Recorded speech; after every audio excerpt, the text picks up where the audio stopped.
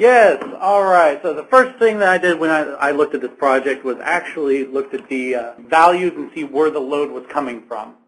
After I did that, I looked at it, saw that it was lighting from the fans, the cooling, and also the location where it was at. From that, I decided that a good lighting strategy would be the first thing to go, which would be a daylighting strategy with dimming lights that actually measured the level of luminance in the room to lower it to a 30-foot candle or more, depending on the daylighting. From that point, I then took a look at the envelope and also reduced the load from the windows.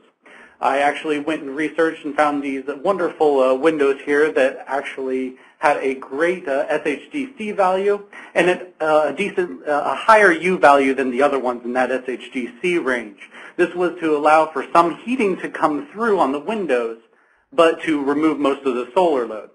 From that point, I would also point out that Louisiana has been hit with a couple hurricanes recently, and so that extra hurricane protection was pretty good too.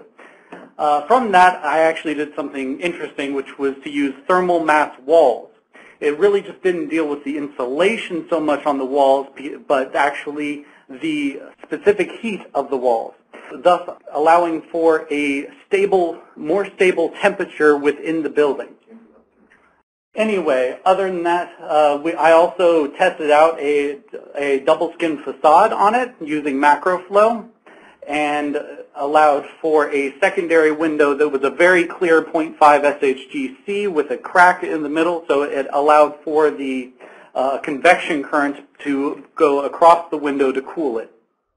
And on top of that, I found a train unit that was a scroll compressor of the XLI-20 that was a 19 SEER unit to add on to that, which was then using a linear regression curve, actually found the COP of that.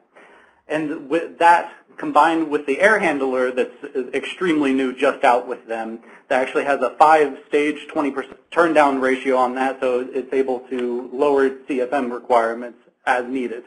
Other than that, we ran up there with a 55.71% savings, and also on the 5 tons of it, the load was actually a little over 5 tons, but tossing on a 30-ton unit, a 5-ton unit, not 30, ooh man, 5-ton unit on it only added about 10 unmet hours, showing that allowing for a little bit of uncomfortableness during the evening hours is actually what happened, when it more than likely wouldn't be occupied anyway.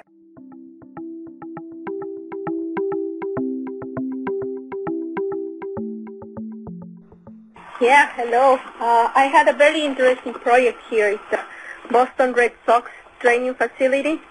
It's a 109,000 square feet building.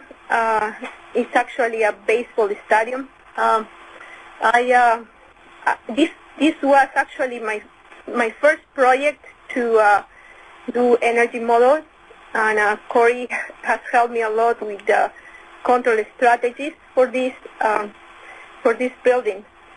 We had 26% savings with our energy model, and our energy conservation strategies were the DCVs, the energy recovery ventilators, light power reduction, density reduction, and a lot of occupancy sensors, timers in the corridors.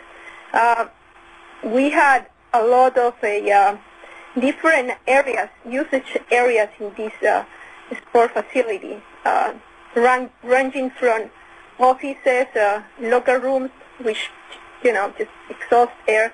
So we have a high exhaust rate in this building. We have weight rooms.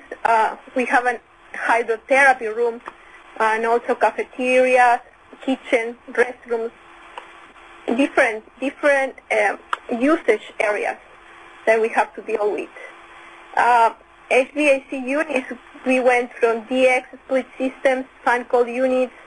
The building also has 100% outside units, rooftop units with constant air volume, and with energy recovery ventilation systems, VIVs, dual path systems, and, well, in this project, I learned a lot because, the control strategies for me was a little bit overwhelming at the beginning, but we could handle it. And right now, this project is being reviewed by, QSGBC or GBCI.